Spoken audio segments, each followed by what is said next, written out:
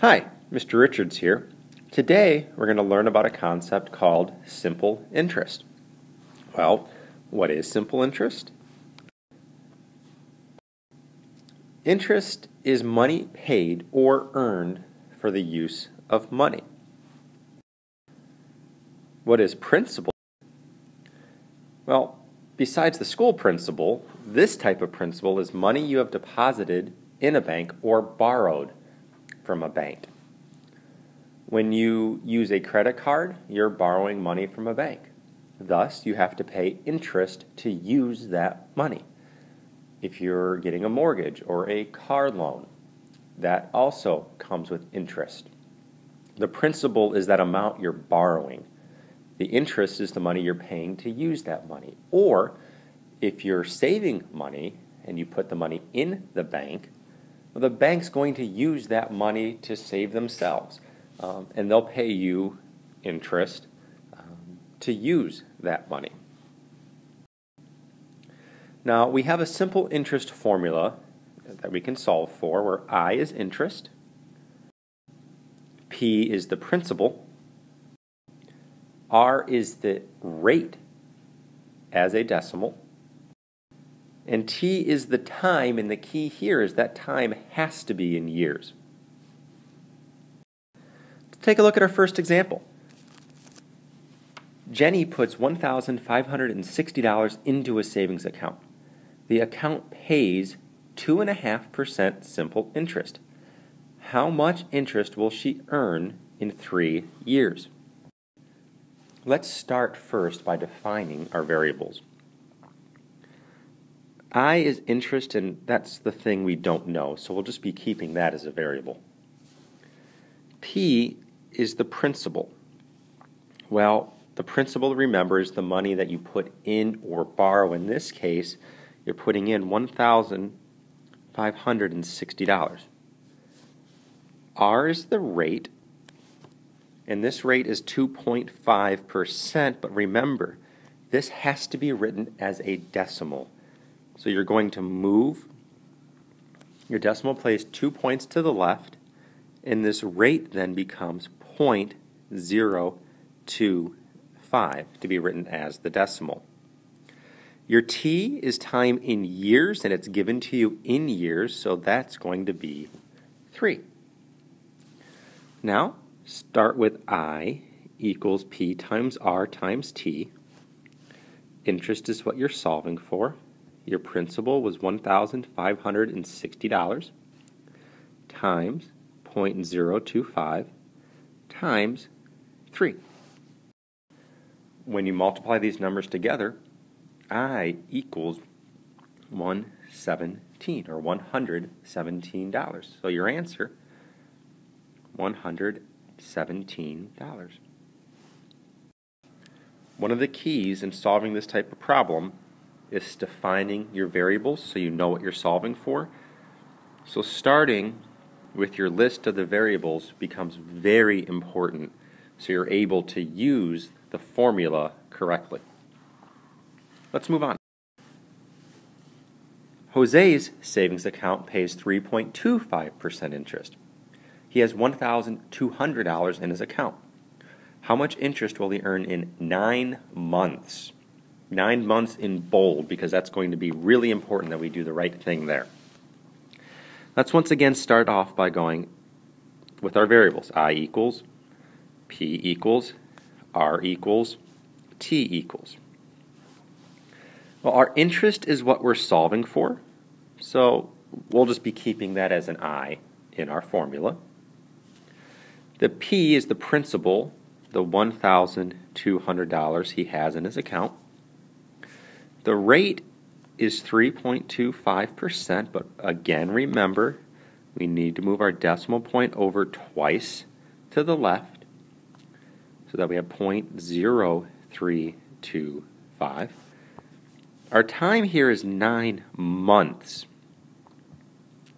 Now remember back that T has to be in years. Well, in order to get this into years, think, how many months are in a year? Well, 12. How many of those months do I have? 9. So my time is 9/12 of a year, or I can simplify that and call it 3/4 of a year, or even 0.75 of a year, 75/100ths of a year. Well, now I have everything I need. So we'll start with I equals PRT, the interest we're solving for. The principal is $1,200. Our rate is 0.0325, and our time 3/4 or 9/12 or 0.75. You can use any of those three. When you multiply these numbers together, I equals 29 25/100ths, or $29.25 is the interest he has earned. One of the key mistakes that I see on this type of problem, T equals 9 months. We have to get that into years, whether it's 9/12, 3/4, or 75/100ths of a year. That's what you need to do. As we move on to example 3, Mrs. Hanover borrows $1,400 at a rate of 5.5% per year. How much simple interest will she pay if it takes 8 months to repay the loan? Let's once again start off by defining our variables. I equals, P equals, R equals, T equals. We're once again looking for simple interest. The principal is not only the money you can put into the bank, but the money you can borrow, so it's $1,400. Our rate, 5.5%. Get that as a decimal by moving the decimal place over 2 spots to the right to get 0.055. And your time here is 8 months. And remember, time has to be in years. So this can be 8/12, which, if you wanted to simplify, 4/6 if you divide by 2, or if you divide by 4, you get 2/3, which as a decimal is 0.6 repeating. Now we're ready to use our formula. So I equals PRT.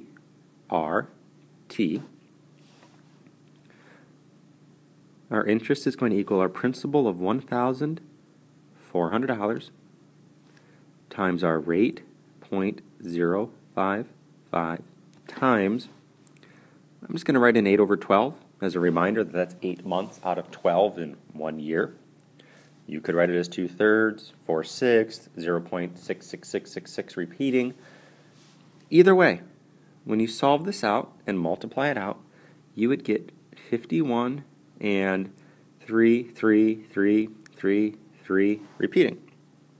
Now to finish this, let's look at our pennies place, or also known as our hundredths place, and the one next to it. Is the 3 in the thousands place going around the 3 in the hundredths or pennies place up? No. So our final answer is interest equals 51 and 33/100ths, or, since we're dealing with money, $51.33. Again, remember to move your decimal place over for your percentage to get as a decimal, and keep your months into years by writing it over 12. In example 4, we're going to take a look at how interest can be applied with a credit card. An office manager charged $425 worth of office supplies on a credit card. The credit card has an interest rate of 9 9/10%. How much money will he owe at the end of 1 month if he makes no other charges on the card and does not make a payment? Let's set up our variables again. The interest we still need to look for. We need to find how much interest he's going to be charged. The principal is the amount of money he's borrowing, which is $425. The rate is 9 9/10%. And again, move that decimal place over twice to the left, and you get 0.099. Your time is 1 month, which is actually 1/12 of a year.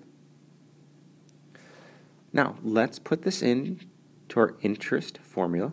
I equals PRT. The interest we're solving for still. The principal is $425. The rate is 0.099. And our time is 1/12. When you multiply these together, our interest being charged for the 1 month is 3.50625. Now, that's the interest being charged. We have to add this back to the principal to see how much money he will owe, because he has to pay, or she has to pay, the $425 and the interest. So $425.00 plus $3.50 with this little bit of extra hanging out is going to equal $428.50 and this extra. Now what are we going to do with the extra? Look at that pennies place, which is the 0. Look 1 to the right of it. And is that 6 going to round the 0 up? Yes, it's above 5, so our final answer is $428.51.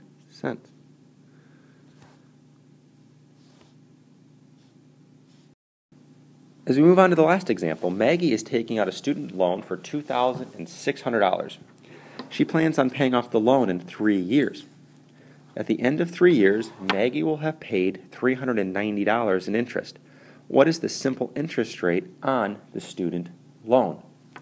Well, in this last example, we're actually solving not for interest, but for the rate. So let's start this, as we've started every problem so far, by defining our variables I, P, R, and T. We actually know the interest this time. We know the interest is going to be $390. We also know that she took out the principal, which is $2,600.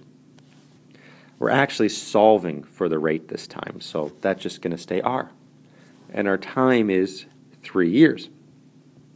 And since our time needs to be in years, and it already is, we do not need to do anything more to that. So let's go to our formula, I equals PRT. Our interest was $390. Our principal was $2,600. Our rate is R, and our time is 3. Let's go ahead and simplify what we can on the right side of the formula. We can look at this 2,600 and this 3 and multiply them together. The 390 is going to stay on the left side, equals, again, 2,600 times 3 is going to equal 7,800, and we're still left with our R.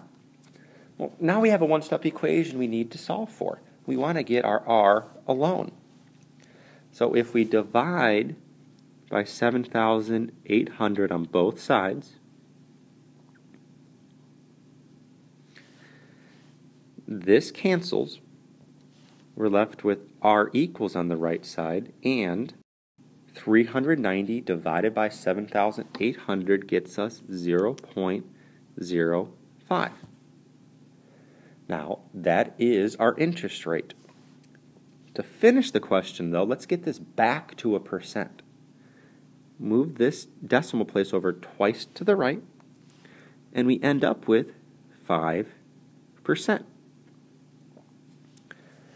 So on a student loan of $2,600, paid off in 3 years with $390 in interest.